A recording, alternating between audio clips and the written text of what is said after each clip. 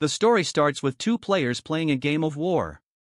The Nebula army, which consisted of human and other mixed races, will be battling against the Hegemony army, which consisted of orcs. The game concept is that you play as God, and lead your civilization to victory by battling other players' civilization. It's like playing a game of chess. The title of the story is at the bottom. You can't have full reign on your armies, as they have their own AI free will, but you can use some of your godly skills to aid your army. Like our MC here, Nebula, with his nuclear strike and Hegemony, who counterattacked with his anti-ballistic missiles. Nevertheless, the other nuclear bomb that Nebula launched into space came plunging down towards the orcs' holy shrine, which is technically the source of the orc army's power as well as their god's medium. Normally in this type of situation, praying is pointless. But in Perished World, where one's faith always produces results, the players who act as their civilization's god will always provide miracles for their believers. Nebula recognized this strategy used is called the Holy Orc. Hegemony smugly announced that this is the freshly optimized Holy Orc strat.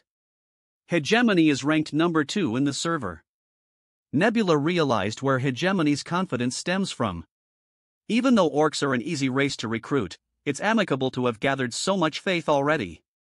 Nebula applauded Hegemony for preparing a spirit apostle to counter his sky attacks. However, our MC is still one step ahead. He released a few tungsten rods from outer space, and Hegemony panicky tried to get the spirit apostle to block it.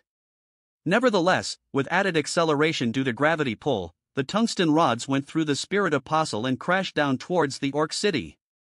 As a result, the orc emperor died and the imperial palace and underground temple collapsed. All the faith that Hegemony had collected up to this point, all gone. When faith disappears, the apostle perishes. Nebula applauded Hegemony's hard work as Nebula once again sits at the first rank. Hegemony demanded a rematch, but our MC declined as it was too boring. He already dominated the first rank for 2 months in a row and completed the achievement. While he's trying to retire for the day, a message popped out. It was a message complimenting him as he's the only one who completed all of the achievements to date. They also thanked him for enjoying the game. Our MC thought the devs are ending the game, but apparently the beta testing has ended and it will be a public game. However, our MC could enjoy the game before it goes live. Our MC didn't realize that he was playing a beta game, and when a notification asked him to enter the public game, he entered it without any hesitation. When he opened his eyes, he was in front of a temple-like ruin with an altar in the middle. He even looks like his in-game avatar. He thought it to be a dream, but a person confirmed that he was chosen.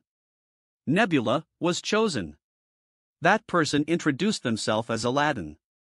Nebula wondered how did they know his player name, and more importantly, what are those shadowy figures over there? For easier explanation, Aladdin brought up a planet that looks like Earth. However, it was Perished World, which Nebula had seen countless times in game. Aladdin turned towards Nebula and the shadowy figures, and told them that they will become true gods to Perished World. Perished World wasn't merely a world in a game, it's a land that was abandoned by gods due to an event in the past. It was once a glorious planet where many civilizations lived in harmony and thrived, but for some unknown reasons, the existing gods abandoned the world and it is now in dire need of new gods. The game was created to discover such godly candidates for this planet. You can imagine the game to be somewhat like a start of a certain religion. At first, they will only have the humble and lowly believing in their religion, but as the believers increased, they could become the sole god of this planet.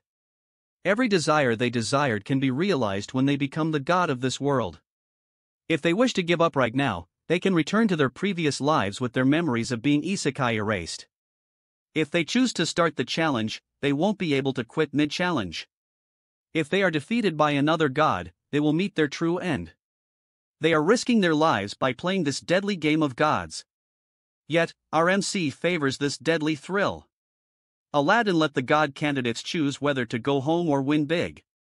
As for the ones who want to win the big money, they will have to play a gacha game to earn their small starter region, just like in the game. Our MC noticed that 5 out of the 32 people decided to pack their bags and leave, which leaves 27 candidates left. Aladdin invited Nebula to pick a card first. As soon as he saw his gacha result, he cursed, and was immediately teleported away, towards a small region near the sea. Within that particular region, there are frogmen in the vicinity. The gacha that Nebula pulled is in the small region with insects as his starting medium, meaning he has full control of insects but the win rate is the lowest. Insects are the subversions of birds but are still useful in early game. The thing that bothered RMC is the fact that his starting point is too far east of the continent where less combat happens. He won't be able to gain early advantages so he can't use an aggressive strategy. As he controls insects, the frogmen who feed on insects are a good start but the frogmen numbers are too many. He only has 10 faiths and is not enough to influence this many frogmen. Nebula scouted for another nearby race, and found lizardmen that are traversing the desert which also can feed on insects. They can survive without much water and are lower in numbers as well. Additionally, they are sick lizardmen, old ones, and a particularly wounded one. Nebula deduced that this small tribe was expelled from their original lands. Therefore, it is easier for Nebula to influence them, as they are exhausted and felt that the world has abandoned them. Nebula started with the one whose mind is the most fragile, the particularly injured lizardman who was lagging behind the group. Since you watched until here, why not like, subscribe, and share? Much thanks. The exhausted and hungry lizardmen spotted a wounded gazelle and they pounced on it. The healthy ones get to eat first, which makes the old and sick ones despaired as they could only stare at the strong ones devouring the gazelle. In just a few minutes, that once alive gazelle is reduced to a pile of bones. Before the healthy ones could continue licking the bones dry, the bone was snatched away. The lizard man who snatched the bone wanted to at least leave these bone marrow for the old and sick. The old and sick devoured the remaining bone marrow, and the particularly wounded lizard man had to crunch on the bones itself. The healthy lizard man asked if it was worth it giving some to the old and sick as they are going to die anyways, especially the particularly wounded one who's supposed to kick the bucket a long time ago. The wounded lizard man named Lokrak got his deep injury when he defended the group against a saber-toothed tiger. The kind lizard man wanted them to be grateful to him instead of being an ass. At night, the lizardmen cuddled up for warmth, except for Lokrak who was freezing.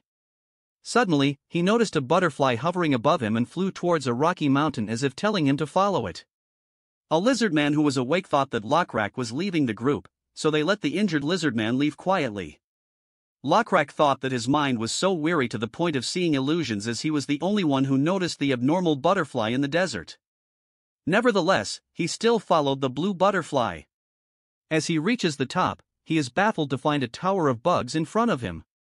It's even enough to feed the whole lounge. A system popped up at Nebula's end, stating that the Lizardman pack has encountered a revelation. As Nebula was checking out the live footage, he was shocked and impressed that Lokrak shared the food with the group by himself without needing Nebula to interfere. Lokrak named his newfound god as the nameless beetle god.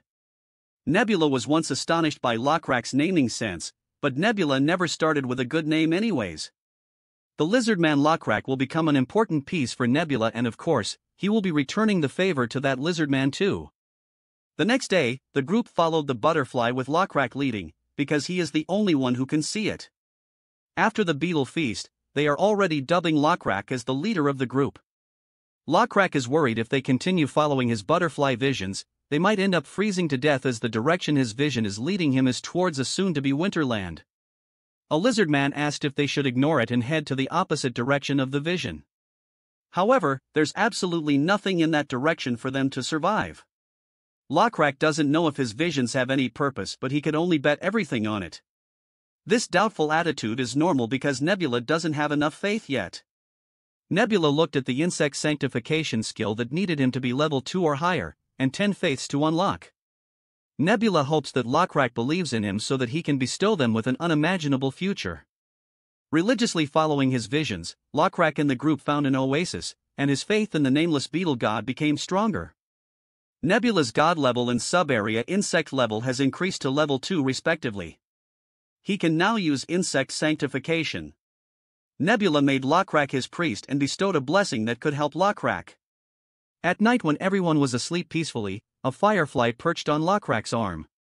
The lizard man heard someone calling his name. When he opened his eyes, he was in a space with butterflies fluttering around and he thought this to be a dream. Suddenly, someone called his name again and he thought he saw his god before him. His god extended his hand and Lokrak wondered if he wanted him to grab his hand or if his god wanted to ask him something. The extended hand points down, and Lokrak realizes that he's suddenly holding a skull with horns in his hands. Lokrak took a good look at the skull. Suddenly, his body moved by itself. He slowly placed the skull on his god, and it was Nebula's character customization. Lokrak realized that this is his nameless beetle god. The next morning, he told everyone his dream. The lizardmen asked if their god wanted them to sacrifice a buffalo to him, as it's a buffalo skull. But hunting buffaloes are dangerous and require all manpower to hunt. If so, who will protect the weak ones? Lokrak said that he will go alone, as he didn't want to risk the lounge. The lizardmen tried to stop him from committing suicide, but Lokrak said that his god gave him a blessing. His previous wounds are all healed and his shoulders are now covered in black scales, which is just like a beetle. The lizardman still wasn't convinced, and Lokrak showed them his other blessing. He tossed his spear towards the tree, and with great force, the spear pierced the tree down. The lizardmen were literally jaw-dropped. They exclaimed if Lokrak was hiding his power all this time. An old lizardman was shocked that the Lokrak that was dying not long ago became this strong. At that moment, just as if was fate, there's a herd of buffaloes coincidentally stampeding at the foot of their hill. That hard-to-convince lizardman was shocked that the buffalo herd was here, despite this route is not the buffalo's usual migrating route. Lokrak smiled and leaped down. "Today we shall be free from hunger," he shouted, and shot his spear towards a buffalo's head. With Lokrak's successful hunt, other lizardmen followed suit. They shouted that their god's grace doesn't only extend to beetles but also fresh meat. After the hunt, they stacked the buffalo skulls together and did a blood ritual. This is really becoming like a demonic cult, huh? Lokrak led the ritual and offered the offerings to the nameless beetle god. Because the lounge witnessed the food miracle, other lizardmen started to join in the Nebula cult. Nebula doesn't mind the clumsy offering, as their sincerity is what's important. His 162 faiths exceeded his initial expectations. It was a decent sacrifice from a novice priest. In spite of that, Nebula cannot materialize water nor grass for the buffaloes to come to the lizardmen. He just controlled the locust to lead the buffaloes to patches of grasses along the way. Nebula looked at the lizardmen who consumed all the buffaloes that they hunt. It's hard to expect cattle-raising knowledge from them at the beginning. To add to that, this oasis spring can only sustain them for a few years at most. The lizardmen need to learn farming or herding if they want to survive the long term. But Nebula cannot teach them directly either, as it's against the rules. The lizardmen lounge just needed time to figure it out. Our MC bestowed them a small blessing which changes the color of their scales. The next day, Lokrak went to check the bone altar, as he had a disturbing dream last night. He saw the altar trembling, the fishes disappeared, and ground over-farmed to the point that it's barren. The lizardman said that it's not that bad yet, and Lokrak to not worry as their god is taking care of them. Lokrak climbs the altar and says that he trusts his god, but sometimes if they don't understand the meanings behind his messages, they will be going against their god's will, and he is just afraid of that. Suddenly, Lokrak saw something from above and urged Zale, the lizardman whom he was talking to come up. Zale came up and they saw a group approaching. Lokrak finally understood why the altar in his dream is shaking. That group are the ones who will drive them out from the oasis. It was another group of lizardmen with their leader riding a humongous lizard pet. Lokrak and Zale recognized this group to be the same one who drove them out from their previous home. They judged their previous home to be already devastated for this tribe to be moving again. Zale is anxious that the Blue Leather tribe is aiming for their oasis, but the tribe doesn't know the existence of this oasis yet. Zale hoped that the tribe would pass their mountain without realizing anything. But Yuri from the patrol team, who doesn't have the word stealth in his dictionary, just had to make their presence known to the Blue Leather tribe. Lokrak and Zale felt a throbbing headache. Yet, Lokrak also sees this as the will of their god. This might be a mission to assimilate this Blue Leather tribe with their own and save them. Zale asked why would their god drive their rival group towards them once more, after that rival group basically chased them out from their original home. At that moment, Lokrak saw Nebula's butterfly again. He is firm that this is his god's will and he won't dare question his god. He will only play his role as Nebula's apostle. With that, Lokrak with his spear in hand followed the butterfly towards the rival tribe. Nebula was very pleased that Lokrak understood his messages very well. Nebula wanted the merge of the two tribes for population growth and technological advancement. He is surprised that Lokrak made the decision all by himself. Lokrak's strong will drove him to make the decisions that Nebula wanted. Our MC is very fond of a strong-willed leader. He wanted to instill a stronger belief into Lokrak even more, so that he can sit down and relax as he doesn't have to babysit Lokrak too much. Meanwhile, the fat lizard man who's sitting on the pet monster smugly asked the patrol team if this is their home. The hot-headed patrol team gave him the information that he wanted. "Oh, what could possibly be here?" the overweight lizard man smugly asked. "Trees, shrubs, life, and our god." The one replying to him was Lokrak, who came to greet them. Lokrak told them that this is the realm of the nameless beetle god. The fat lizard man demanded Lokrak's group to leave, or he would attack them, as the pet monster hissed. The fat lizard man told Lokrak to do some math and realize that they are outnumbered. As making peace isn't going well, Lokrak decided to use force instead. Like a true priest, Lokrak told the rival group that he would assimilate them into his group as per his god's will. The fat lizard man laughed and gave failing marks to Lokrak's math skills. However, Lokrak doesn't need math when he has his god to trust. The fat lizard man directs his pet monster to attack. Lokrak prayed to his god to bestow him with strength to conquer this adversity in front of him. Lokrak's spear was broken by the pet monster and was about to get stomped by it. A system window popped out, saying that it's a clash of civilizations and both civilizations will receive a huge boost in experience.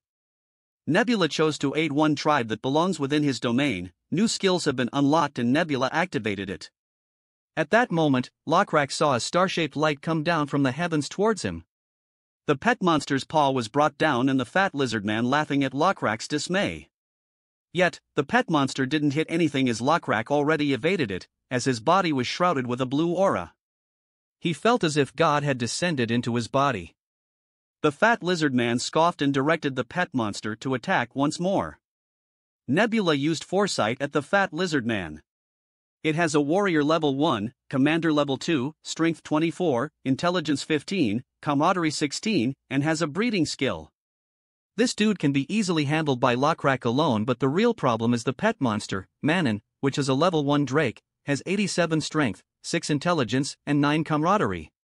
Now we get to look at Lokrak's stats. He has a warrior level 2, commander level 2, apostle level 1, 30 strength, 24 intelligence, 26 camaraderie, 14 will, has a possessed title with divinity level 3, and with added buffs from Nebula it's more than enough to defeat the two. The title, possessed, grants the user an additional stat named divinity or the letter D. A single D is equal to 200 attribute points, which is the maximum amount of points that a creature can receive naturally through a buff. To simply put, Lokrak's strength now is 630, which can toss the Manon Drake easily. When the fat lizard realized it, they were already falling upside down. Everyone was shocked at the overwhelming display of strength. With that, Manon Drake was defeated. The fat lizard man crawled out from under Manon and cursed Lokrak from using a trick. He grabbed his knife and dashed towards Lokrak. However, Lokrak just gave the man an overwhelming slap with his 630 strength. The fat lizard man was defeated and Lokrak asked who's next. Everyone dropped their weapon and surrendered to Lokrak. After that, he felt God leaving his body. It felt like a dream to him. At night, the assimilated lizardmen group gathered near the altar and got to know each other. The blue-scale lizardman couldn't believe that the tribe that was driven out that time had their scales discolored to black. The black-scale lizardman deemed it all thanks to their god for saving them. The blue-scale lizardman looked at the altar. They still couldn't believe their eyes that there's a lizardman with that kind of power. Zael asked Lokrak if it's okay to suddenly increase their population like this, as it would make this oasis a desolate land even faster. Lokrak said that they should leave this place, and the answer lies with this new group. There must be a reason why their god brought the rival group here. The next day, two black-scaled lizardmen were trying to get Manon to behave, but the Drake wasn't complying to their will. Yuri came to aid and Manon tried to pounce. Lokrak came to save the day and Manon recalled the overwhelming difference in power. It became docile and Lokrak gave it food. Manon took a few anxious sniffs before eating the food. Everyone was surprised that Lokrak easily tamed the bad boy Manon. While looking at Manon eating, Lokrak thought that there's also a reason for their god to keep it alive. Manon wanted more food, but Lokrak told it to be a patient boy if it wants to follow them. The little drake became a good boy. After that, Lokrak had a meeting with a blacksmith from the Blue Scale group. He had the skills to make spear heads but lacked the wood resources. Lokrak shared some wood with him, and also found out that they use burnt wood to make a special fuel for campfires. Lokrak dismissed this lizardman and came another Blue Scale lizardman. He heard that Lokrak is looking for a guide. "You must be the wanderer," Lokrak said. The single-arm wanderer laughed and admitted that he indeed wanders around looking for a home. During that time, he learned how to see pathways. He knows a few food-abundant lands, but he isn't sure if they are still uninhabited. Lokrak doesn't mind defeating them and taking the land if the occupants are hostile. The wanderer also doesn't mind Lokrak's mindset. Lokrak then asked him if he can believe the same faith as him. The wanderer points up and says that his answer lies with the stars. He says that if they know how to read the stars, they won't lose their way. Seeing that Lokrak is a little skeptical, the wanderer will tell him the current star pathway, and if he proves his point, he hopes that Lokrak would believe him. With that, Lokrak got some astrology classes and they will check on them tomorrow again. Then came Yuri. Lokrak asked if he's here cause of Manon, but the drake is a good boy after that. Yuri is here because he had a lightbulb moment when Lokrak tamed Manon. He asked if they could tame another species for food sustenance. He pointed towards the buffaloes outside and asked if they could tame them. With that, Lokrak's tribe discovered livestock farming. Nebula learned that human history is said to be divided into agriculture and livestock production from the game.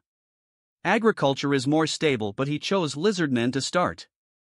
They have strong physiques and high environmental adaptability. Thus, they are more suited to do livestock production rather than agriculture. In addition, the lizardmen needed new innovations like iron to advance further. Lokrak and Zale were watching the Blue Scale blacksmiths do their weapon-making jobs. Nebula was pleased that they can already make primitive iron tools, although it's still weaker than bronze, but it's a step up from only using stones. Our MC is literally watching a live stream right now. He is also happy that they are dabbling into astronomy. Although it's still newbie level, but Nebula hopes that the stargazer will further his astronomy studies. After a few days of stargazing, Lokrak is convinced that the stars are indeed useful. The tribe members were gathered for Lokrak's good words. He praised their god for getting all of them back together. They can choose to do it solo, but their god forgave them and gifted everyone longer lives. They would have sinned if they didn't choose to merge as God bestowed salvation and not exilement. Moreover, they benefited with greater numbers too. Lokrak announced that they will leave this place tomorrow morning. He called forth the stargazer. He declared that the stargazer will be their official guide. The stargazer told the group that they will head south, and after walking for 10 days, they will pass a rotten lake. After 3 more days traveling south and 3 days traversing mountains and valleys, they will reach an endless forest which might be a good place to live in. Lokrak thanked the stargazer and called forth Yuri as well. He wanted Yuri to tell them why didn't he eat any of the buffaloes he hunted yesterday. Yuri thought that he did something wrong and anxiously tried to explain. He said that if they refrain from eating the buffaloes right now, they could eat it in the future when they are truly starving. Lokrak praised Yuri and he was dumbstruck. Lokrak complimented Yuri for restraining himself for the tribe's future. Yuri vowed to do this in the future as well, as long as he's not starving. To commend Yuri's actions, he was bestowed a spear made out of iron. The stunned lizardman stared at his prize in awe. Lokrak also gave the spear prizes to those who restrained themselves like Yuri. Everyone was happy. Lokrak is using a reward system to commend good behaviors. Then, Lokrak picked up a buffalo skull from the altar and wore it. He wanted the warriors to stand before him one by one. He gave Yuri a buffalo skull and dubbed Yuri a skeleton warrior as God wills. The lizardman's morale skyrocketed. Morning came and Lokrak's tribe will depart this safe haven. As long as their god is by their side, they will be where they belong. Lokrak shouted for everyone to embody their god's name within them. He cannot guarantee a life free of suffering, but they will march forward towards their Eden. Everyone chanted and the tribe's morale was at its highest. Lokrak apologized to his god for using his name to boost morale. However, Nebula is fine with the way Lokrak does things. Additionally, Lokrak even furthered their growth, which is amazing. Yuri's trust increased to level 7 from level 4 and his warrior skill increased to level 3. Lokrak also upped his stats, with his leadership being from level 7 to 14, priest from level 1 to 2 and warrior from level 2 to 3. The apostle the Nebula chose had never disappointed him so far, and the real game begins now.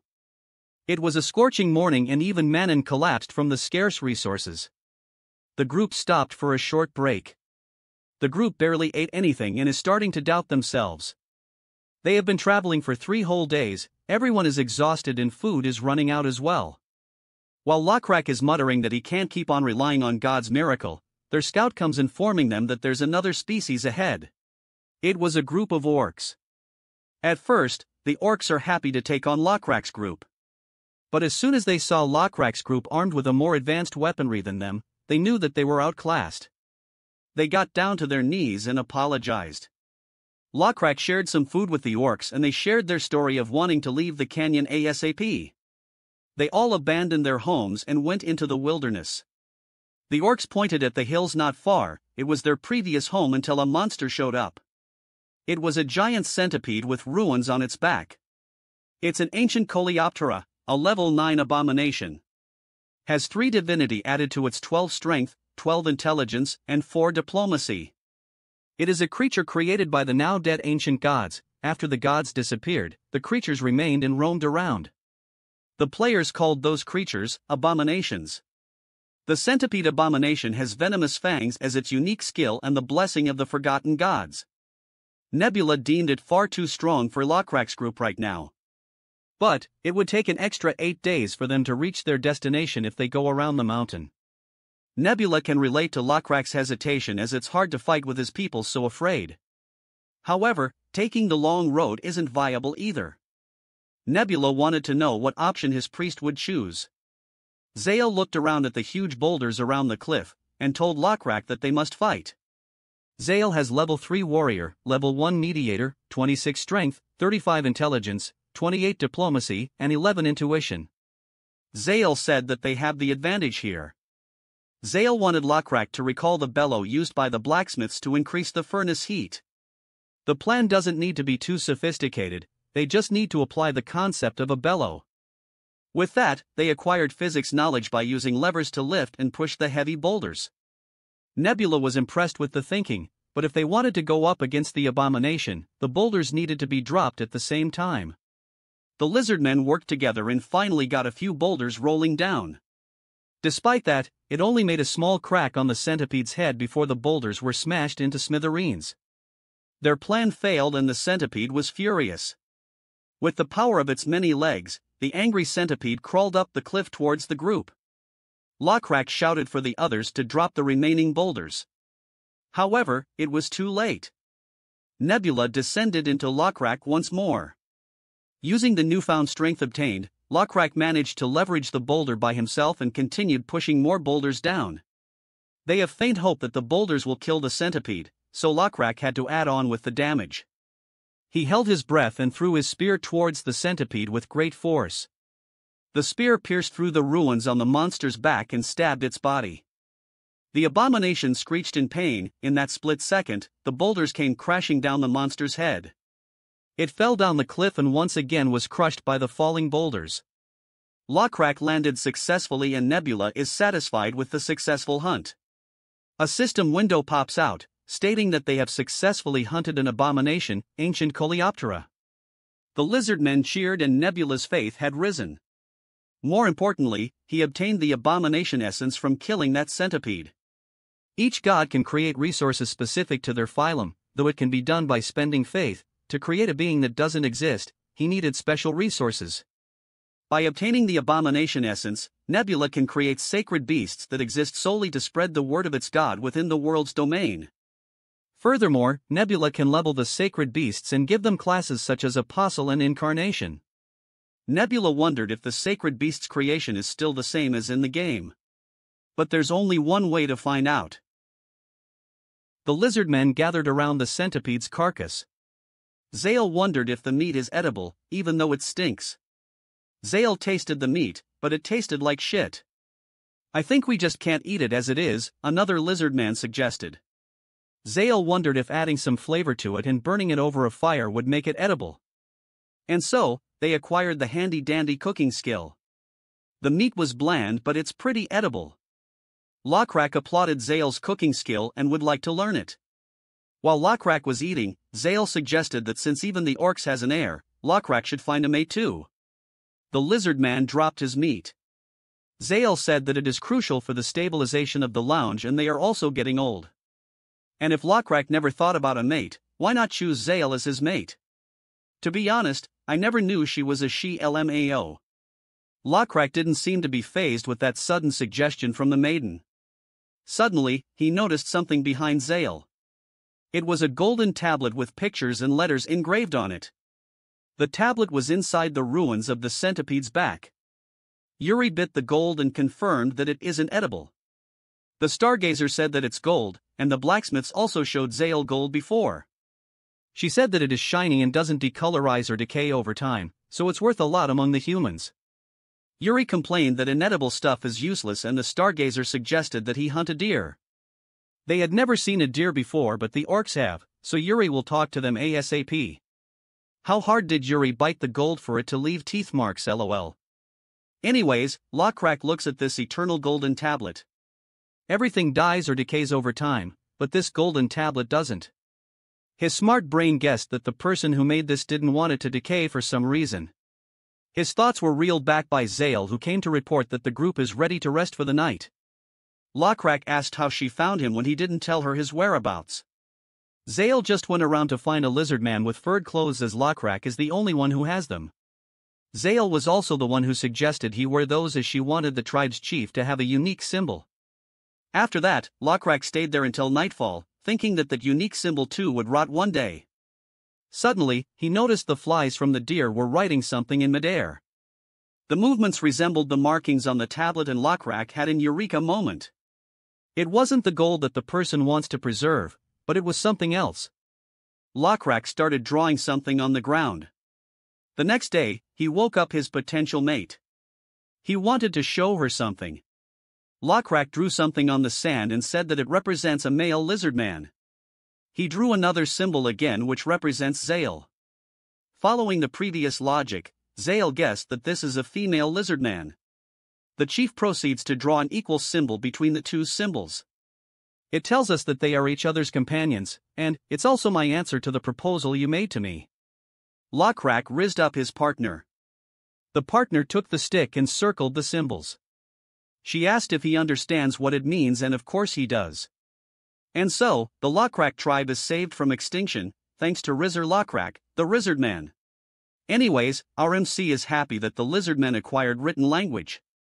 It'll take a long time for it to become a proper language, but he's glad that he got it early. The lizard men even make catching the biggest prey animal and presenting it to their fiancé a wedding custom. Well, it isn't customary to catch the prey by hand, they could also use their smarts to catch it.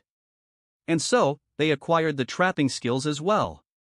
After a few while, Lokrak gave the land with the dead centipede back to the orcs. They were immensely touched. The orc chief thanked Lokrak and introduced his heir to them. He hopes his son, who knows the geography here better, can help guide them. While scouting the forest, they found the footprint of a frogman. There are good and bad frogmen, they also have the ability to communicate. Judging by the footprints, there's at least 5 frogmen scouting the area they are at, and they are also bigger than the lizardmen. Lokrak ordered them to go back to their base camp first. They put torches around their base camp for good lighting in the dark. Lokrak ordered them to build more houses to fool the frogmen that their numbers are bigger than it actually is. They will also need to increase security, as the frogmen are most likely keeping tabs on them already. A few days later, they still haven't run into any frogmen. The lizardmen are already settling in their new environment with livestock farming, estate development, and the progress of their written language.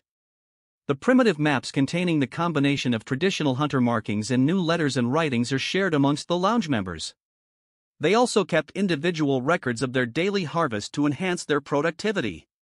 Additionally, Nebula's locust swarms that he uses to manipulate movements like the water buffaloes are also increasing steadily. Also, his phylum has reached level 4 and the lounge capabilities are all above average for now. However, there will soon be another crisis for the lounge. Lokrak received a report that the frogmen were making a move. The scene skipped and they are now face to face with a few frogmen. However, he also wondered why there is a lizard man amidst the frogs. The frogman with the fancy feather outfit introduced himself as Shunin, the son of the great tribal chief Aloy. He said that they come in peace. Lokrak introduced himself as well and said that he also came in peace but also asked them the reason they visited. Shunin came to check on the group that trespassed in their lands. Lokrak politely apologized as they didn't know that this is their land as there's no markings of ownerships. Nevertheless, he stated that they have no place to stay for now and would like to rest here. Before Shunin could continue to file them for trespassing. You appear to be someone who's qualified to allow us grace, am I right? Lokrak smoothly asked. The frogman got all mushy with the compliment that he is a superior figure and bestowed them the stay. His frog guards wanted to say something but they were in no place to question the heir of the tribe. Lokrak invited them to his village, however, Shunin declined, saying that they haven't reached mutual trust yet. So what about staying here and sharing some food? Lokrak asked. Shunin got the okay from his guard and accepted the food invitation. Lokrak is just buying some time to figure out what that lizard man is doing with the frogman but he can't reveal his intentions so early in this negotiation game. Lokrak asked about the feathers around Shunin's neck. The frogman proudly said that it's the feathers of a cockatrice. They are dangerous giant birds that live here, they are venomous and big so it's a hard catch. Lokrak asked if they use javelins to catch the birds. Shunin decided to flex to this country bumpkin. He ordered the lizard man in his group, Owen, to fetch his bow and arrows. After he brought it, he ordered him to find a plank for target practice. Lokrak watched this errand lizard do his work. Shunin then showed off his archery skills to Lokrak. He bragged that he's the best shooter in the tribe and Lokrak requested to try archery. The lizard man examined the bow and bowstring. His brain is already listing down the advantages of a bow and arrow. He is tempted to take a sample home and examine it closely. All of his arrows missed the target. Shunin comforted him and also didn't forget to make his little errand lizard do errands. Lokrak offered to pick the arrows with the errand boy lizard. Lokrak greeted Owen and the lizard man flinched. Lokrak asked the reason Owen is with the frogman. He told Lokrak that the lizard men here and the frogman live together and help each other. Lokrak was taken aback but Owen looked so happy in confirming that statement. Owen explained that the frogmen help them with combat and the lizardmen help pick fruits for them as frogmen cannot stay away from water too long. Lokrak said that lizardmen are capable of defending themselves. Owen frantically explained that the forest is dangerous and the Aloy tribe is the largest tribe here. Without them, we'd have a hard time surviving. Owen smiled awkwardly. Lokrak felt annoyed. He told him to tell the frogmen that they were talking about archery if they ask. After that, Shunin got his taste buds blessed by the power of spices.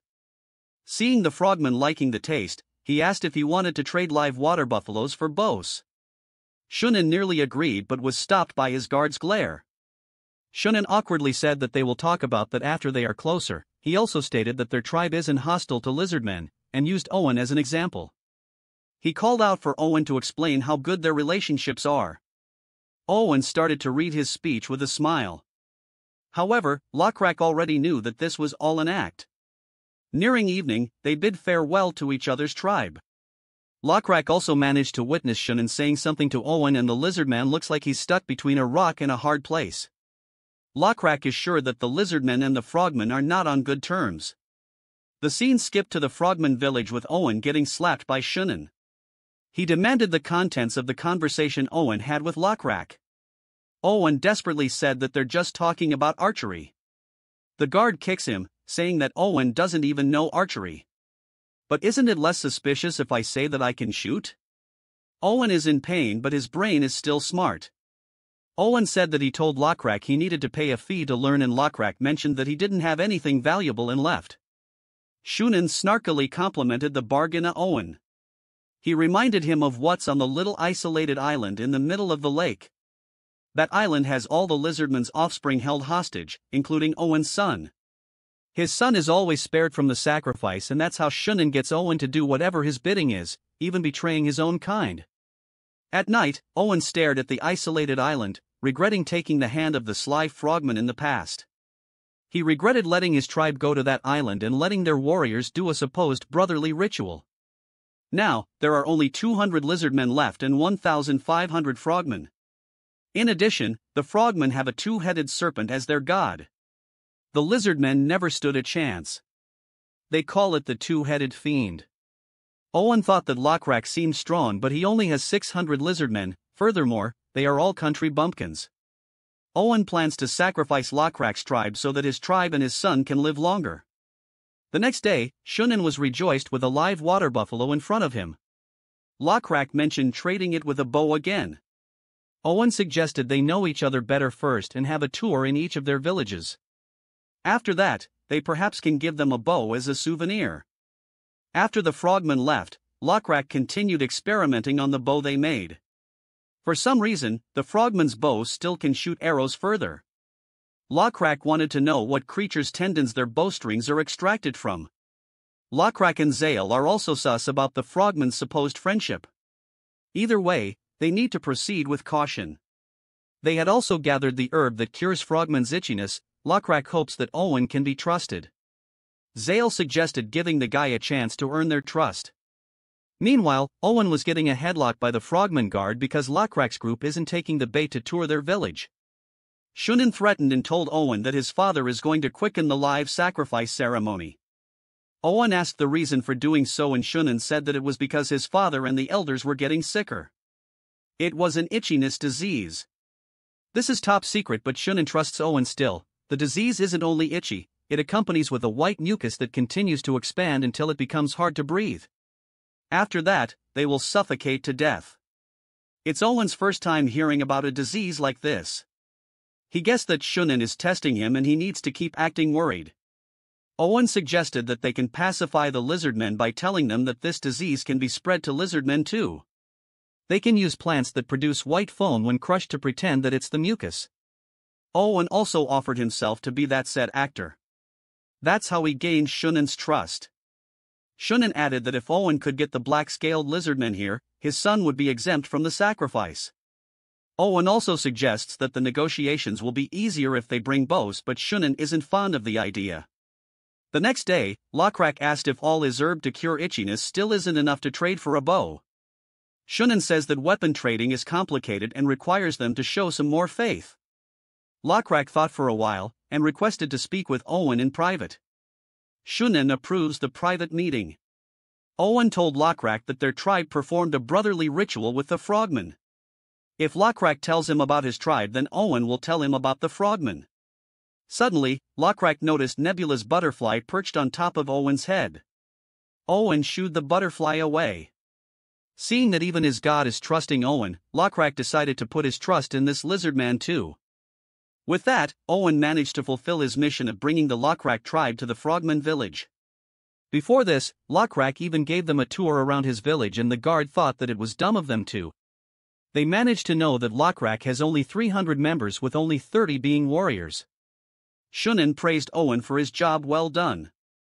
Owen only wanted Shunin to exclude his son from the sacrifice and Shunin says that he'll remember it. After that, Owen is back to staring at the isolated island. Before, Lokrak taught him their letters, that an X sign means no or refusal, and a V with a tail means that it's a lie or fake. Owen also suggested putting the characters together to form a truth or not a lie. Lokrak complimented Owen's smart brain. Owen suddenly recalls Shunin also complimented his smarts. Yet, he wondered why Lokrak showed their letters to him and not the frogmen. Lokrak explained that it's because of faith. Instead of the frogman, he wants to build faith between him and Owen. The lizard man has mixed feelings about this. Lokrak said that all his tribe members know what pain is and the difference between a predator and prey. He knows that Owen is currently suffering. Owen wonders why Lokrak put his trust in a bargainer like him. The next day is the day that Lokrak's tribe arrived at the frogman village. Shunin greeted them in open arms. Lokrak apologized for bringing weapons into the village as he was afraid to encounter cockatrice along the way. Shunin mentally scoffs and plans to poison Lokrak's group during the feast. Lokrak asked for Owen and Shunin call out to him. The lizard man was helping with banquet preparation and is writing something on the ground. Lokrak greeted Owen and he told Lokrak and the group to sit at the seats that were labeled with a letter. All the seats were labeled with the letter Lie on the ground. Lokrak called out to Yuri and told him to begin their plan as he wore his skull helmet. Without hesitation, Yuri shot an archer frogman with his spear. The frogmen were taken aback from the sudden death. Lokrak ordered for all frogmen to be killed. After a while, they managed to rid off most frogmen in this area, but Shunin and some frogman warriors fled. Lokrak wanted Owen to do something for him. Meanwhile, Shunin and his archers armed themselves with poison arrows. Shunin wants their lizardmen to hold off Lokrak's group while the frogmen prepare for war. Before that, he wants to reduce their numbers until reinforcements arrive. Poison arrows from poisonous frogs were released. However, Lokrak's group had their shield up and deflected the attacks. Shunin ordered them to hold fire and only shoot when they started getting near them. Suddenly, he noticed smoke in the air, and because of the smoke disrupting their vision, their accuracy lessens. Owen was burning down their own lizardmen village and his tribesmen panicked. The lizardman asked if Shunin told him to burn the village, but Owen honestly said that the black-scaled lizardmen told him to do so. Owen told them to trust the black-scaled lizardmen, but the tribesmen are having doubts and they don't trust Owen either. Owen firmly said that he is betting his all on this. Meanwhile, looking at the burning lizardmen village, Shunin confirms that Owen had betrayed them. Shunin told his warriors to retreat for now. To get rid of Lokrak's group, they need the help of a stronger being in the lake. The frogman warrior Oboy counted, they have 45 warriors, which is still more than Lokrak's 30 warriors. He ordered them to douse their arrows with poison while they await Shunin's group. Suddenly, Oboy felt movement in the bushes and he readied his arrow. His instincts are warning him to run away immediately. As soon as they caught a glimpse of the creature, he ordered everyone to release their arrows. Much to their dismay, the arrows are no match for Manon that Zael brought. Manon spat out the poisonous arrow and hissed at the frogman. Zael told Manon to feast his eyes on the frog dinner in front. Manon charged and gobbled one of the frogmen as Oboy dodged. It's a monster that can't even be compared to a cockatrice. Oboy decided to increase the poison dosage and threw a poisonous frog towards Manon. It ate the treat and Oboy shouted for everyone to toss their poisonous frogs to the drake. Manon is having a feast. Zael wondered why the frogmen were throwing free snacks to Manon. If they were thinking of bribing Manon, it was already too late. The third blessing of the black-scaled lizardmen is toxin resistance. At that moment, Oboy knew that he was just food for Manon. At the same time, a frogman shot an arrow towards Lokrak and he casually snapped it in half with his tail. After dealing with that frog, Yuri guessed that Shunin had left the village. That's why the grayish-brown lizardmen started attacking the frogmen. Still, Lokrak wondered why didn't their great leader Aloy show up even when they caused so much chaos. However, that's because of our MC here. He obtained a diseased mycelium that solely affects amphibian mucous membranes and is highly contagious and fatal. Nebula had a hard time finding that disease. However, he found it a few hundred kilometers away from the lizardman's oasis and was able to transport it to the frogman village thanks to the insects. He dropped the disease onto the strong tribal chief Aloy. After that, Aloy has been obsessed with sacrificial rituals in hope to cure his disease. At the isolated island, Aloy called out to the two-headed fiend with young lizardmen as sacrifices. Hearing the drums for the sacrificial ritual from the island, Shunin stated that they have won this battle. Owen rushed towards Lokrak and shouted that they needed to head to the isolated island in the lake immediately. He shouted that the lizardman's children are going to be sacrificed to the frogman's god. The god might not be able to heal illnesses, but it is very strong. Lokrak asks why is Owen telling him right now when the security is at its highest. Owen begged them to save his son.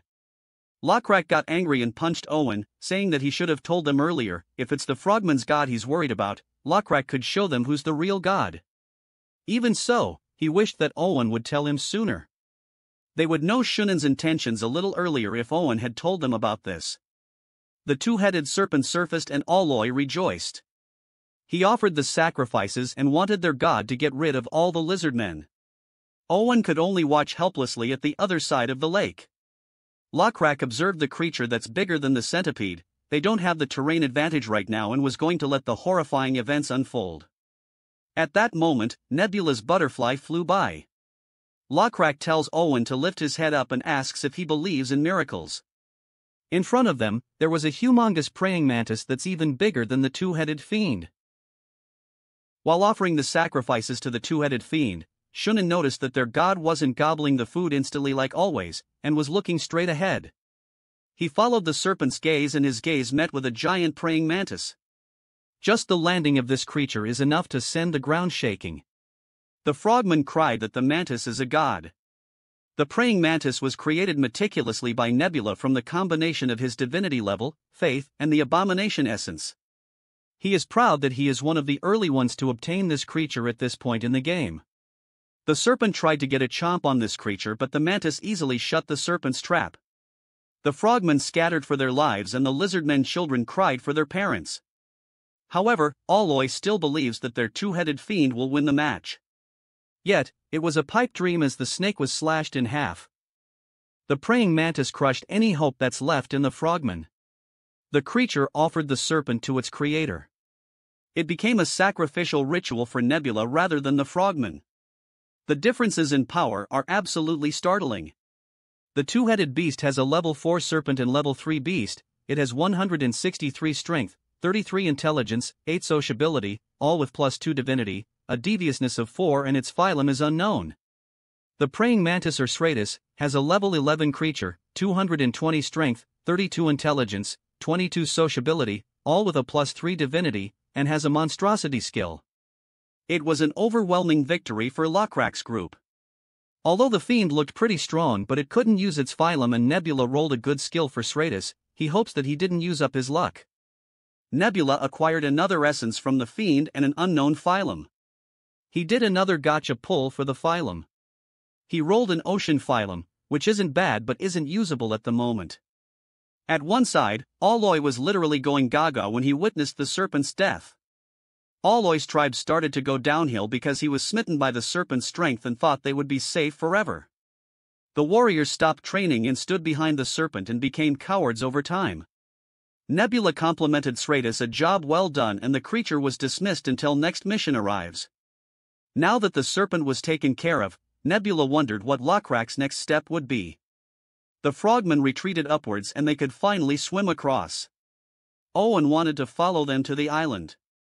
On top of that, the other grayish-brown lizardmen would like to assist Lokrak too. Although they are not full-fledged warriors, every villager here has a bone to pick with the frogmen. They are all angry and needed an outlet. They need to eradicate the frogmen to avenge their friends and families. Lokrak acknowledged them and shouted for all lizardmen who seek vengeance to follow him. Before this, Shunin and Lokrak have discussed how hitting a moving target is harder than a still target. Shunin even taught him to slow down or stop the target first before shooting. But the conversation about making a bow in the future felt off to Lokrak, as Shunin said sarcastically that even lizardmen can easily get the necessary materials for the bow. Lokrak felt an ominous feeling back then, but now, he can hear it from the frogman directly. Upon arriving on the island, the grayish-brown lizardmen all rushed towards their kids. Lokrak wanted Yuri to bring the grayish-brown lizardmen to their village to confuse the frogmen while he and some warriors ambushed them from across the lake. They can swim across stealthily as their black scales will look like ripples sparkling under the moonlight thanks to the blessing. As expected, the frogmen were taken aback from the sudden ambush. With a swing of his spear, Lokrak could take down 3 frogmen at once. Aloy, who's still living in his own fantasy, shouted for the two-headed serpent to help them. He was swiftly dealt with by Lokrak. Shunin, on the other hand, took off his feathery outfit to look like a normal frogman in hiding. He is out of choices as poison doesn't even work against Lokrak's group. Soon, he was found by Lokrak.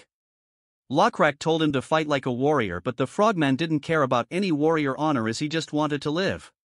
He desperately shouted that they did all these because they were threatened by the serpent. Shunin tries to trade his life with the ingredients of the bow. He said the bowstrings were made from a living being's tendons. It was the tendons of lizardmen. Shunin instantly realized that he personally dug his own grave. Lokrak let the frogmen go as it was part of the deal. Shunin ran for his life, but Lokrak aimed his arrow towards him. He needed to practice on a moving target after all. The next day, Lokrak is practicing on his bow. The bowstrings were replaced with a different material which is not lizardmen tendons, that's for sure. However, they still need to find stronger materials than this as it snaps when pulled further. They will also need to migrate to a warmer place as winter is coming. Here, Owen disclosed that the bowstrings materials used were frogman tendons, an eye for real. That night, Shunin was shot on the leg and lost his balance. After that, he was mauled to death by the angry grayish-brown lizardmen mob. Aloy met the same fate as his son, and their skull bones were worn. Owen is wearing Shunin's skull, by the way. While Owen was reporting to Lokrak, Zale found Owen's son, Ian, hiding behind a tree. Little Ian nearly had a heart attack and dropped his sculpture. The sculpture was in the shape of Stratus. Zale showed it to Lokrak and Owen. Lokrak complimented the craftsmanship and little Ian lit up. Ian wanted to give it to Lokrak and Owen explained that it's a trend amongst children to give each other handmade figurines. Every kid in the village owns this, because their guardian is an amazing being who saved them. Lokrak wanted everyone to have them. He would buy it off of them or barter trade it. Owen then continued his report that they found something strange in the frogman's hiding cave. Therefore, they ventured into that said cave, and Lokrak saw Nebula's butterfly flying above.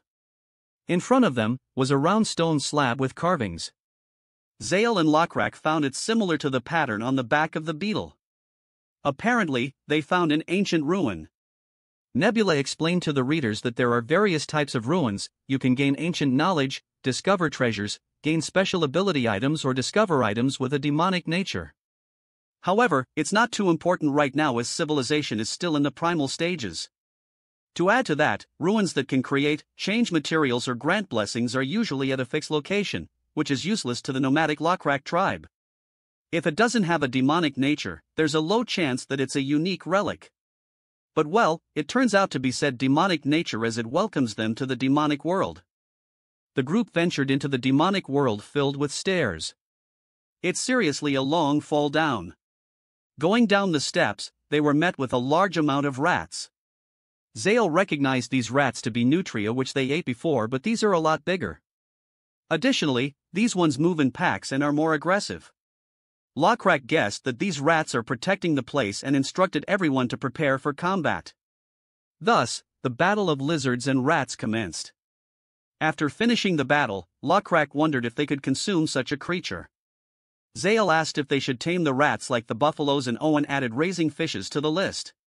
He suggested building a dam and trap the fishes inside during hatching season. Suddenly one of the lizardmen was zapped by the dead rat. He was trying to cut it open when it buzzed his hand and it hurted. Lokrak tried the buzz and it was literally shocking. His wife was worried, but he is fine. The nutria has a demonic energy attribute of lightning and can attack enemies with lightning through physical contact. Nebula was hoping that it wasn't a demonic ruin, but he just had to jinx it. Although lightning is a weaker attribute amongst other demonic ones, Lokrak might obtain demonic power if he ventures down. Nevertheless, Lokrak won't become a mage so soon. As the demonic power gets stronger by generation, future generations will produce mages. Yet, magic and divine power are conflicted. Based on the game, magic comes from ancient evil and people might lose faith in God. A lightning manta spirit revealed itself to Lokrak. It asks if Lokrak wishes for power. Lokrak noticed that he's the only one who could see this manta. Even the manta confirmed his suspicions. Nebula wondered if he should warn his apostle about the demonic spirit.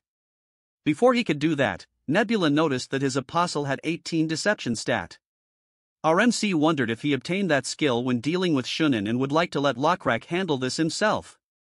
Lokrak wanted to accept the deal, but he's uninterested when the manta added conditions. He called the manta Buzz and stated that it should act accordingly if it wanted his help. Lokrak wanted the manta to be honest with what the condition is and what Lokrak would be obtaining. The manta wants Lokrak to clear the ruins and free it, then he will obtain the lightning. The manta explained that its power is called electricity. The more Lokrak uses it, the stronger it gets, which can even rival gods. It stated that Lokrak can either monopolize the power or share it with his tribe through a ritual.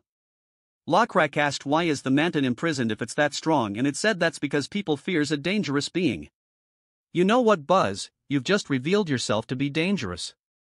Lokrak said, and the manta gasped. Lokrak threatens to bury this cave if it doesn't tell the full truth. The frantic manta told a story about the rulers of an ancient past, the forgotten demons that neither gods nor the manta knows their origins. While God's power is bestowed by chance, the demonic spirit's power is indiscriminate and could also grow even stronger with time. Lokrak smartly guessed that eventually, there will be those who turn their backs on God if they obtain this said power. However, it is undoubtedly useful in battle. Lokrak stated his conditions. Lokrak asked if it is possible to give that power to a selected few, to which the manta replied it could. Lokrak wanted to make it look as if the selected few were chosen by God. As a result, they won't rebel against God. Next, he wants the manta to believe in Nebula too. The manta said that it's a demonic spirit, and besides, gods don't like demonic spirits. Lokrak said that his god is a generous being, and the manta seemed useful too. The manta asked if Lokrak is not angry that it sent its rat minions to attack them. Lokrak says that he understands, as the manta was just cranky to be cooped here for so long. He said that it was just itching to touch grass and see the world. The manta asked Lokrak his name, and he told it. The manta said if their god accepts it, its power will be Lokrak's.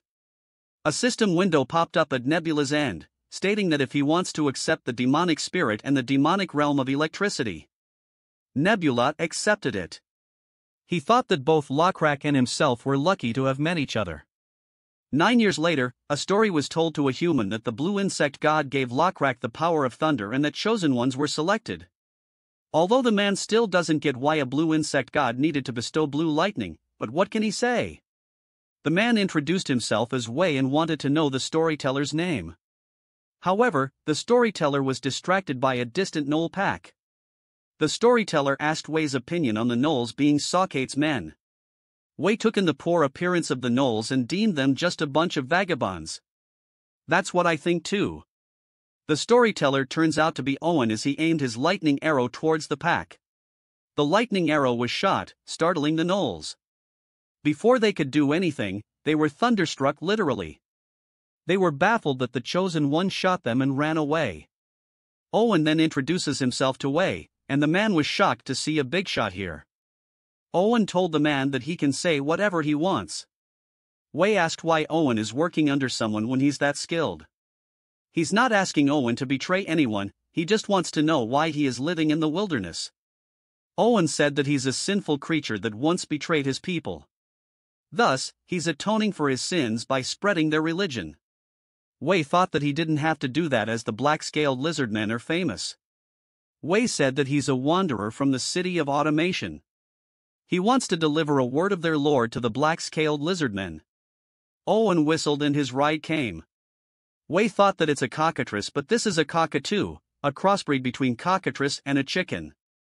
Owen invited Wei to ride with him to go meet Lokrak. At night, Lokrak's group, which has grown significantly bigger, migrates through the wilderness. Lokrak has become even more seasoned throughout the years.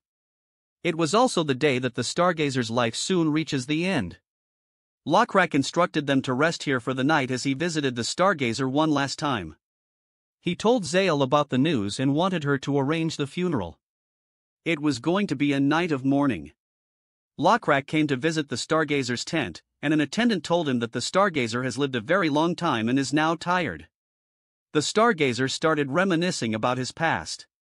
He has traveled and learned many things. He was ostracized after he lost an arm, but he found Lokrak and taught many people astrology. However, nobody can combat old age. Only eternal sleep can combat this supposed disease.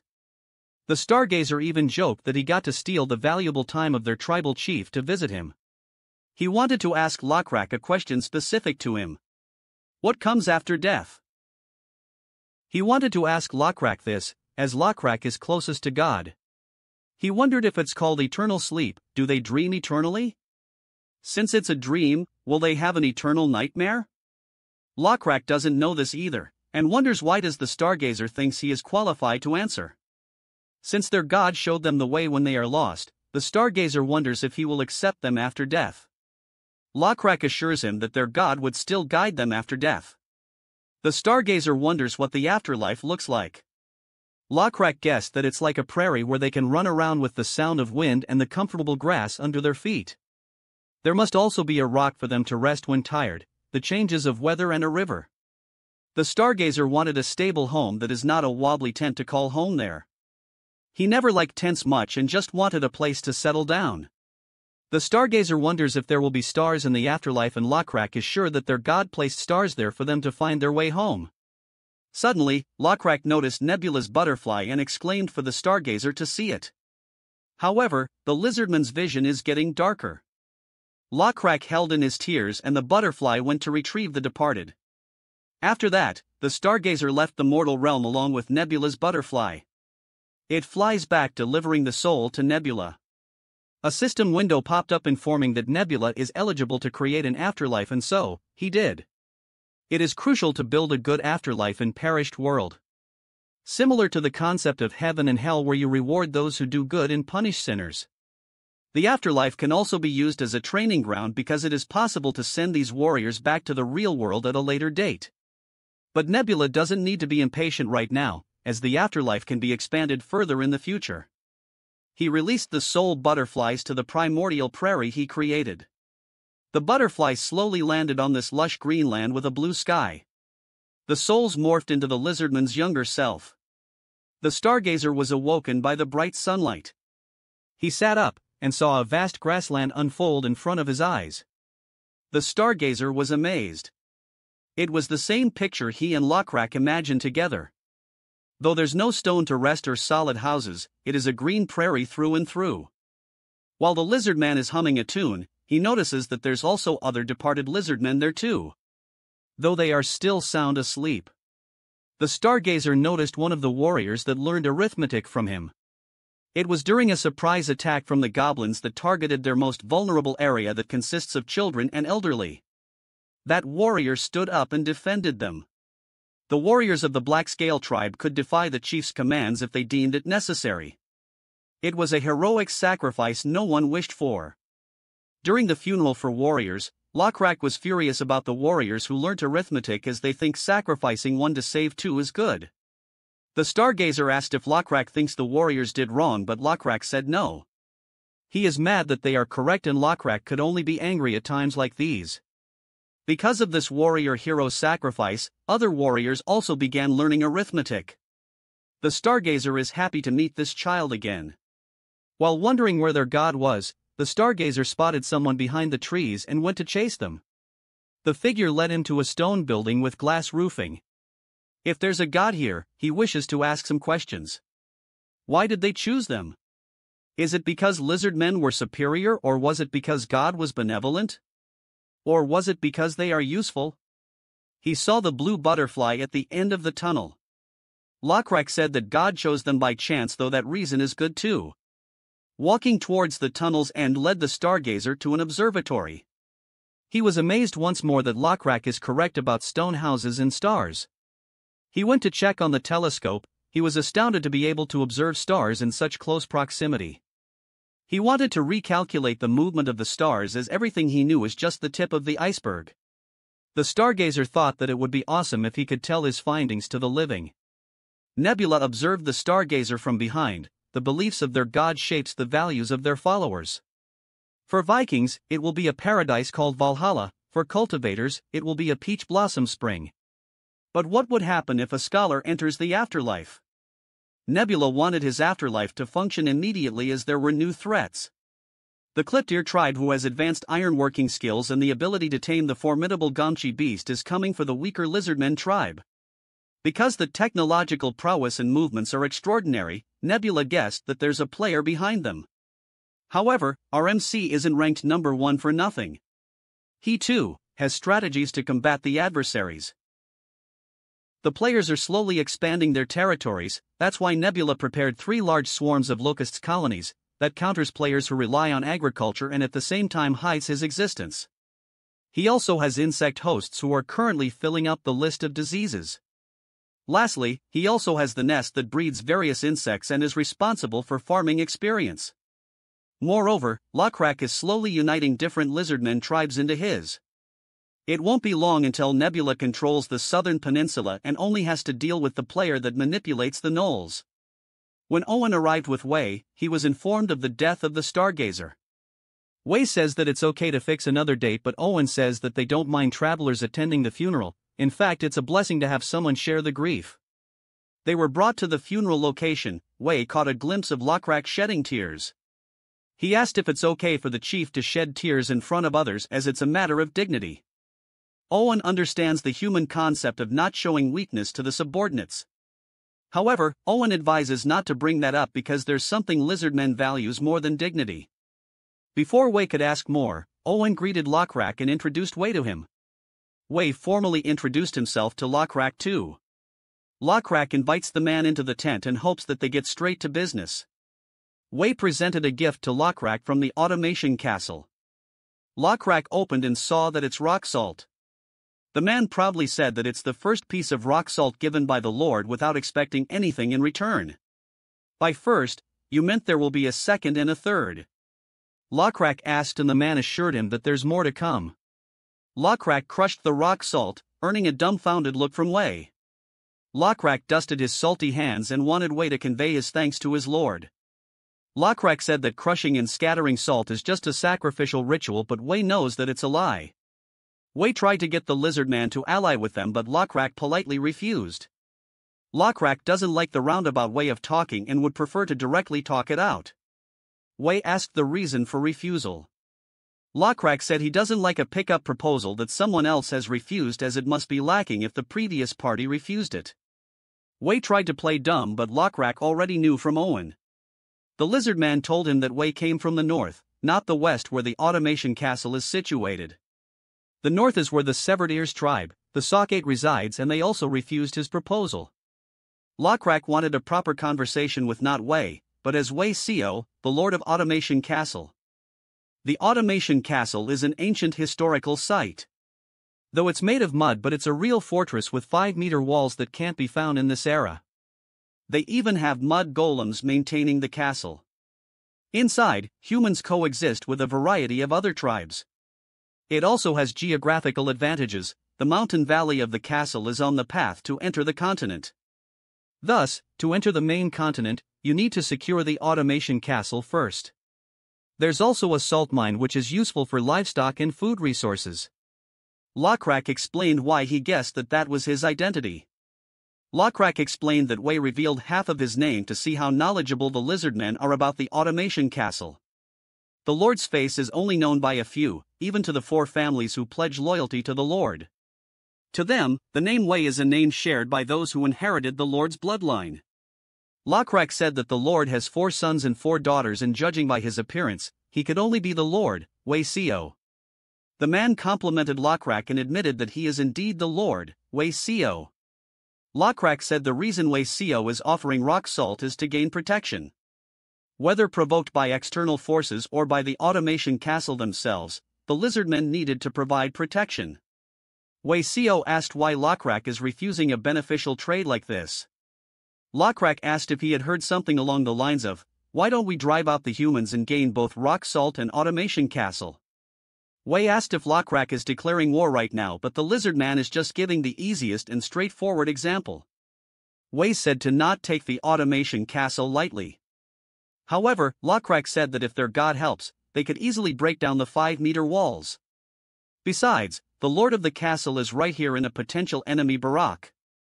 Wei is sure that Lokrak won't kill him now, because they won't know who the heir of the castle is if he dies.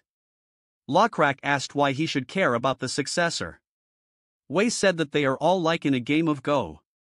The game involving 2 gods and 2 tribes. Wei said that his children mentioned about teeth gnashing with rage and pale blue butterflies. The gods of the 2 tribes had already been involved in this game of chess. 3 weeks ago, Nebula got a notification for a challenge between civilization. It was from Hegemony that clashed with Nebula during the beta game. Hegemony wanted a rematch this time, and Nebula asked who's gonna benefit if rank 1 and 2 clashed right from the start. Nebula told Hegemony that this isn't a game anymore. The dude knows that, but he's trying to be positive. Nebula is familiar with Hegemony's playstyle. The dude looks simple, but he is a pro in small-scale battles and multitasking. He is also often seen to gain profit if he fights in the early game. Nevertheless, both of them wanted Automation Castle right now. So, they triggered a contradictory prophecy. Prophecy requires at least level 6 divinity to cast, where you gain extra experience once the quest is complete. However, failing to fulfill a prophecy will result in a penalty. Either you lose EXP points for all the faith you have, a greater penalty, or a plague event upon your civilization. A contradictory penalty is where the winner gets the reward and the loser gets the penalty. Nebula suggested that they set up a contradictory prophecy on who will be the next successor. They will each choose one child out of the 5 legitimate children, as the other 3 aren't eligible because they are illegitimate. Hegemony kindly gave Nebula the list of children and explained. First is Dan, who's in his early 30s, he is strong, intelligent and the favorite child, with 2 of the 4 main families supporting him. The second, June, who's in his late 20s, he is Dan's half-brother and is well known for being weak. He keeps a low profile and has no interest in the succession. He is supported by 1 family on his mother's side. Third, Jean, who's in her late 20s and is Dan's biological sister. She travels using an alias and is well liked by hunters and vagabonds. She is supported by the last family. Fourth, Kyung, who's in her early 20s, her mother died and she has an unusual appearance which made her shunned by the family including the Lord. The fifth, Min, who is in her mid-teens. She is a talented and bright child. Because she's the youngest, the Lord favors her as well. Hegemony told Nebula to pick one. The contradictory prophecy between Nebula and Hegemony was written. Hegemony chose the second child, Wei Jun, the infamous weak child. Nebula chose the 4th child, Wei Kyung, the supposed cursed child. Nebula noticed that Hegemony was taken aback with his choice. And so, the contradictory prophecy between the two has been established. We are back in the present. Wei Xiao came to confirm the rumors, but seeing that he is still alive after seeing 2 chieftains of different tribes made the man certain that he is just a piece on the board. Lokrak said that it's just a matter of choice, gnolls or lizardmen, the god of gnashing teeth or the blue insect god. Wei said that it's like choosing between a cockatoo or a saber-toothed tiger. The man chose neither to stand by. Before Wei left, he asked if Lokrak was afraid of being a piece on the game board. The lizard man will answer that question after all of this is done. With that, Wei Xiao left and his guards came to escort him back. While riding back, his escorts noticed that Wei Xiao is shedding tears. We went back to 3 weeks ago. Wei Kyung was cursing and clinging for dear life on the cliff. She is relieved that her silks are fine from the fall. Now, the problem at hand is how she is going to climb up the cliff with a sprained ankle. Kyung was always told that she was cursed because of her horns on her forehead. She fell down the stairs at 13, accused as a salt thief and locked up for 4 days at 14, fell through the bathroom floor at 15, I'd say the worst one is 15 huh. She was always plagued with misfortune growing up, so hanging for dear life on the edge of the cliff is nothing. To hell with that, this girl is mad that her friend lended her a broken cart. As she was trying her best to climb up, someone called for her. She looks up and there's a lizard man extending his hand to her, and also trying to riz her up. The girl is confused and says that she has no money to repay him. The lizard man reassured her that he didn't need anything and helped her up. The lizard man said that she's very bold for taking this dangerous road with a cart full of goods. She asked him his name and he said that it's Siran Mule. Kyung thanked him and tried to leave. However, Siran stopped her, stating that his business isn't done and called her name. The girl was in full alert mode as she grabbed her hidden knife. Siran put his hands in the air and told her Chief Lokrak told him to find her. Kyung is confused why someone that famous is looking for her. Siran explained that it's because of the 2 rumors circulating Automation Castle. Kyung is unaware of said rumors. Siran told her about the rumors that the 2nd child or the 4th child is to succeed the castle. Kyung deemed it to be false as she's a bastard child and Siran is better off finding her other siblings. Kyung is anxious that Siran knows her identity too well, although it's supposed to be top secret. She thought about killing Siran here, but Siran told her he is tasked to protect her life. The girl was taken aback once more. She doesn't need any protection, but Siran is acting on orders. Siran noticed the bases of her horns. she said that she was a cursed child that killed her mom and one of her siblings. Siran is sorry to hear that, but he is acting on their chief's orders. Since the lizard man isn't budging, she doesn't mind having an extra pair of strong hands. Kyung wanted to retrieve her silk, but Siran knew that her ankle was sprained and told her to just ask for his help. The girl blushed, shoved down her embarrassment and asked for Saran's help. While traversing back, Kyung asked how he knew her location. Siran tracked her by her alias, Mingzi. Apparently her associates also sold her information for free.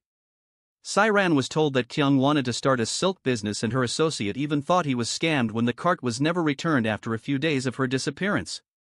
The girl held in her embarrassment again. Suddenly, the girl was nearly assassinated, but Siran caught the daggers with his bare hand. The battle of succession has already begun. The goblin assassination team was caught.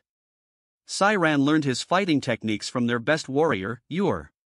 And for some reason, Siran is using the first aid skills he learned from Zale to heal the assassins.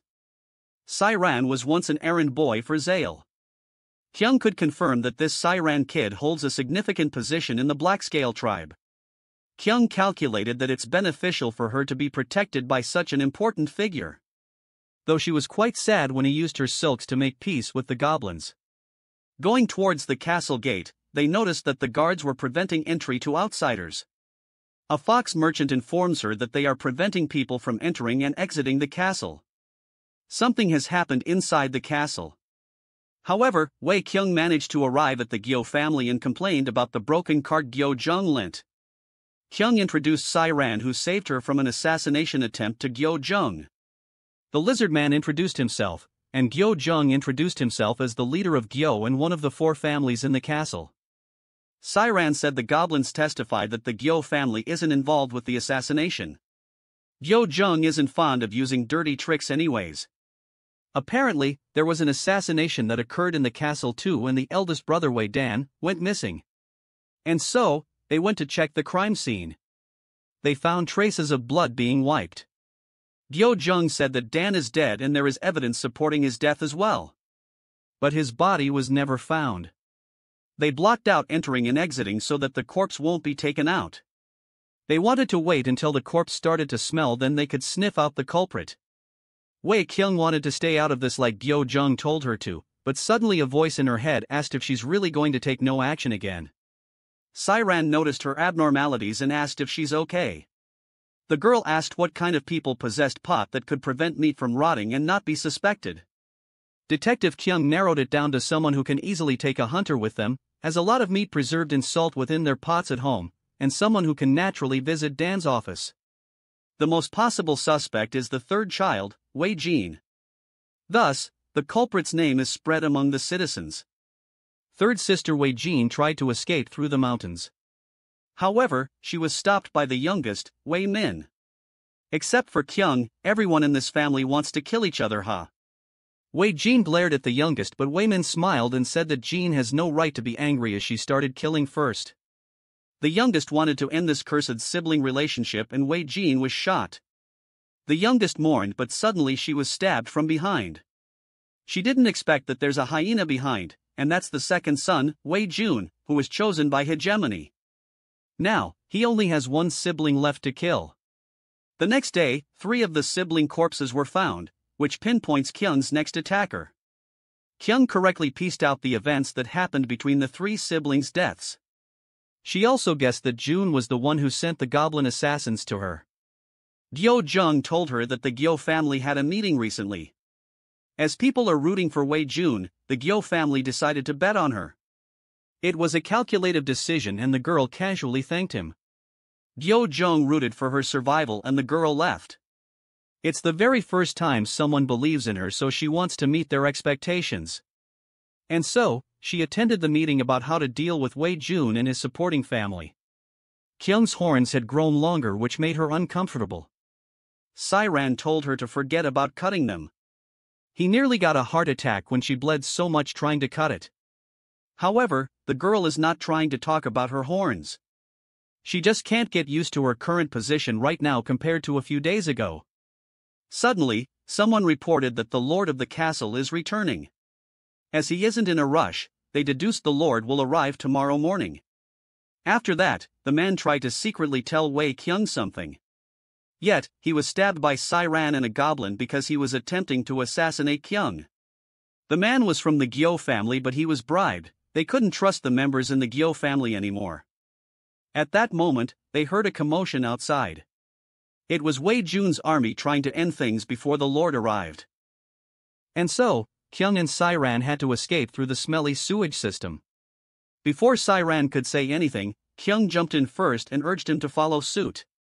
The lizard man commented that she has a strong stomach. She nearly died a smelly death falling into the sewage system when she's younger. She suspected the flooring to be rotten and she fell into poop. Surprisingly, she wasn't hurt, but it was dark. But she saw balls of light in the air and followed them. Taking a closer look, the balls of light were from fireflies.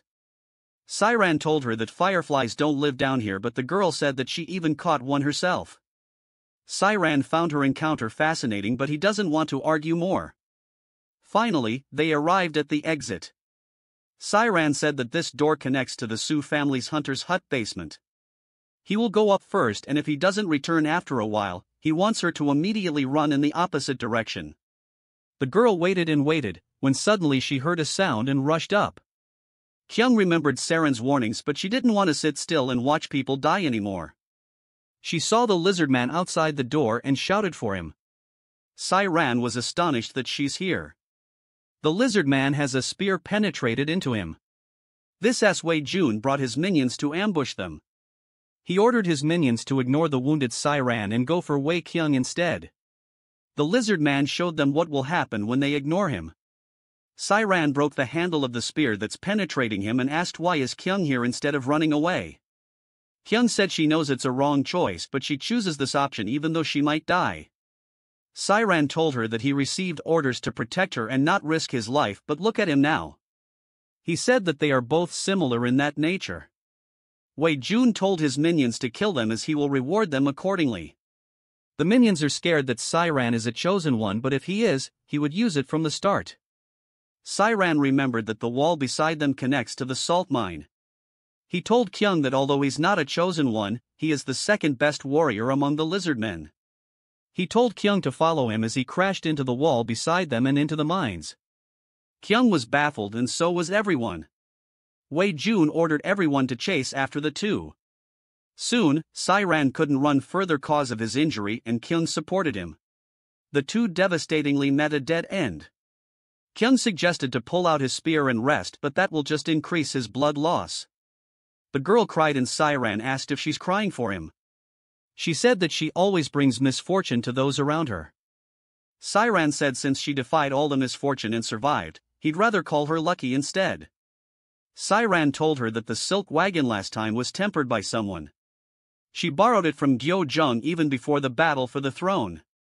Siran also finds it weird that the toilet floor broke from a child's weight.